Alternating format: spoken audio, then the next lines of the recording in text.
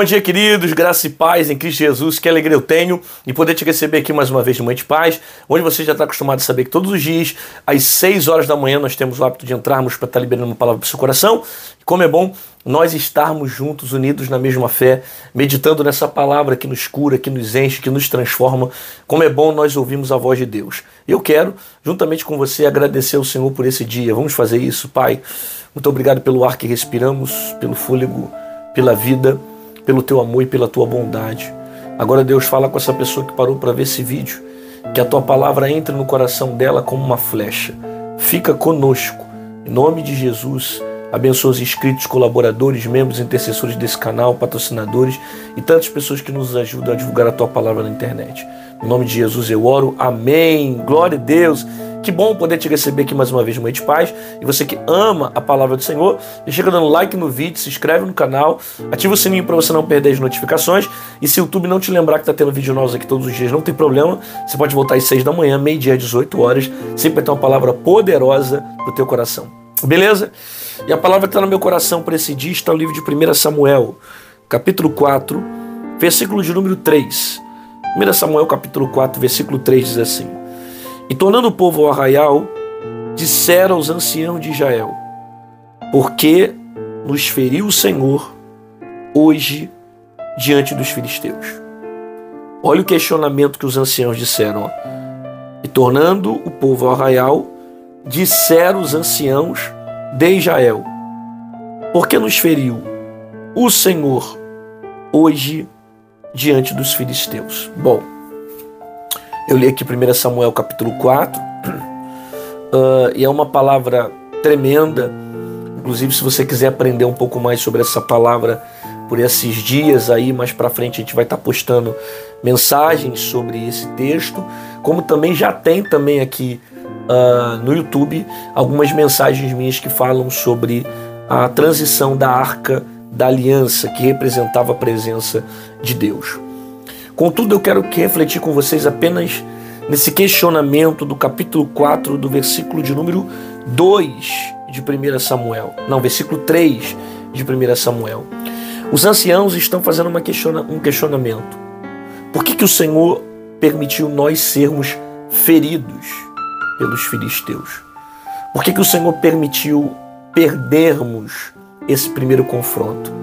Quem conhece a história sabe que os israelitas vão partir para um confronto contra os filisteus, e nesse primeiro confronto 4.000 israelitas serão feridos. E agora os anciãos questionam o porquê que o Senhor permitiu que os filisteus ferissem o povo de Israel.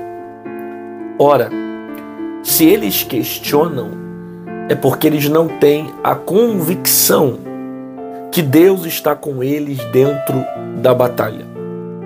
Porque se tivessem a convicção que Deus estava com eles no meio daquela batalha, eles sabem que certamente venceriam o confronto, e ainda que passassem por algumas circunstâncias, o final de todo aquele trajeto seria de vitória.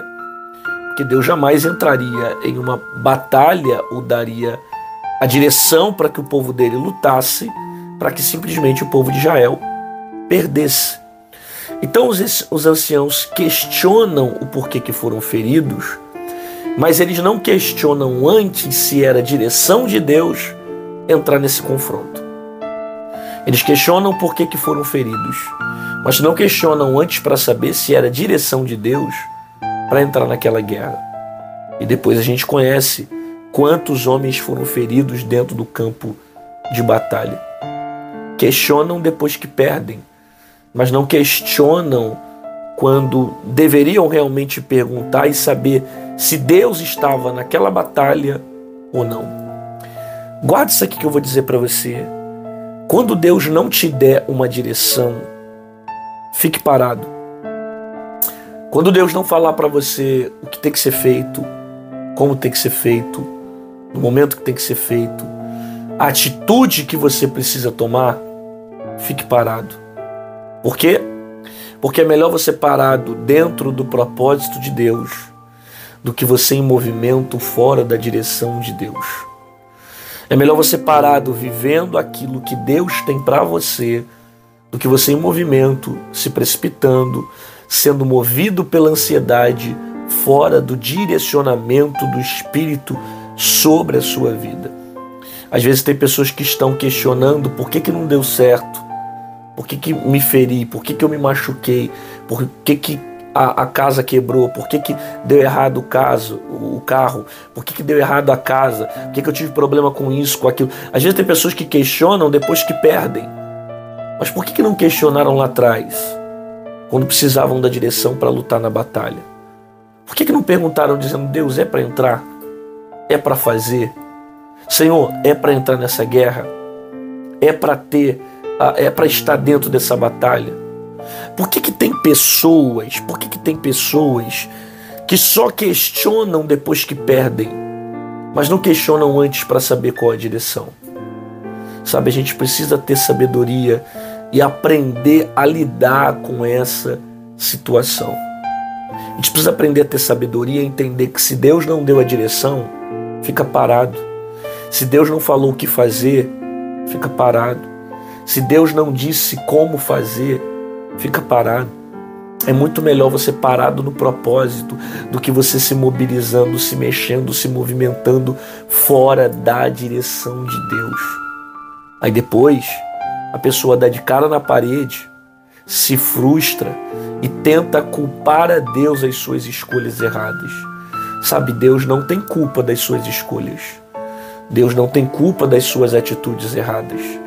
Deus não tem culpa das suas decisões erradas. Deus não tem culpa dos caminhos que você decidiu escolher. O problema é que você se precipitou, você se moveu pela ansiedade, deixou a ansiedade te dominar, e depois que você percebeu que a casa caiu, depois que você percebeu que tudo deu errado, você tentou atribuir a Deus aquilo que era a responsabilidade sua. Então os anciões questionam por que o Senhor permitiu nós sermos feridos, mas não questionou antes. Senhor, será que eu devo lutar nessa batalha? Tem muita gente entrando em guerras que Deus não quer que você lute, entrando em batalhas que Deus não quer que você entre, entrando em ambientes, entrando em lugares, participando de coisas que não é a vontade de Deus para a sua vida. E depois que as coisas dão errado, a gente questiona, poxa Deus, por que o Senhor permitiu passar por isso? Por que o Senhor permitiu essa dor, esse sofrimento? Quando na verdade Deus não tem nada a ver com as suas escolhas erradas. Quando na verdade fomos nós que decidimos entrar em um lugar que Deus não queria que nós entrássemos. Mas entramos sem consultar, entramos sem orar, entramos sem pedir direção a Deus. E depois que se arrebentamos, a gente questiona o Senhor, por que deu errado? Por que deu errado? Sabe? Então antes de você entrar na batalha, consulte primeiro. Antes de você tomar um posicionamento, saiba se é de Deus você agir. Porque é melhor você ficar parado no propósito de Deus do que estar em movimento fora da direção do Senhor. Pai, a Tua palavra nos confronta, a Tua palavra nos ensina, a Tua palavra nos enche, a Tua palavra nos liberta. Agora, Deus, abençoe essa pessoa que está até agora ouvindo a Tua palavra. Que o Senhor venha dar a direção que ela precise. Que o Senhor venha clarear os seus pensamentos. Abençoe sua casa, sua vida, sua família. Dê a ela um dia extraordinário, em nome de Jesus. Amém e amém. Glória a Deus, que bom que você ficou comigo aqui até o final desse vídeo. Recebeu essa palavra. Concorda que tem mais gente que precisa ouvir a voz de Deus. Então faz o seguinte, clica aqui embaixo nessa setinha torta que tem no YouTube, manda para um amigo, para um colega, um primo, um parente, manda para geral, para que mais pessoas recebam a palavra da mesma forma que você recebeu. E se você quiser se tornar membro aqui do canal, aqui embaixo em azul tem um botão chamado Seja Membro. Clica nele e você vai ser um intercessor do meu ministério. Ah, pastor, eu não queria ser membro, mas eu queria de alguma forma deixar uma oferta na sua vida. Mãe de Paz ter sido uma bênção. Esses devocionais têm impactado a minha alma. E eu queria de alguma forma compartilhar com o reino de Deus no seu ministério. Como é que eu faço? Aqui do lado tem o nosso QR Code. Aqui em cima tem o nosso número Pix. Qualquer uma dessas formas você pode estar acessando e fazendo aquilo que Deus tem colocado sobre o teu coração. Faça isso com alegria, faça isso com amor, faça isso porque você entende que a palavra de Deus é relevante e precisa ser pregada nos quatro cantos aqui da terra. Te aguardo aqui amanhã, às 6 horas da manhã, no Mãe de Paz, e fica com essa palavra no teu coração. Se Deus não deu a direção, fica parado. Se Deus não falou o que fazer, fica parado. Se Deus não disse para onde ir, fica parado. Se Deus não falou como chegar, fica parado. É melhor você parado, mas na direção de Deus, do que você movimentando a sua vida fora do propósito. Não se precipita e não deixe a ansiedade te dominar. Fica na direção de Deus. Até amanhã.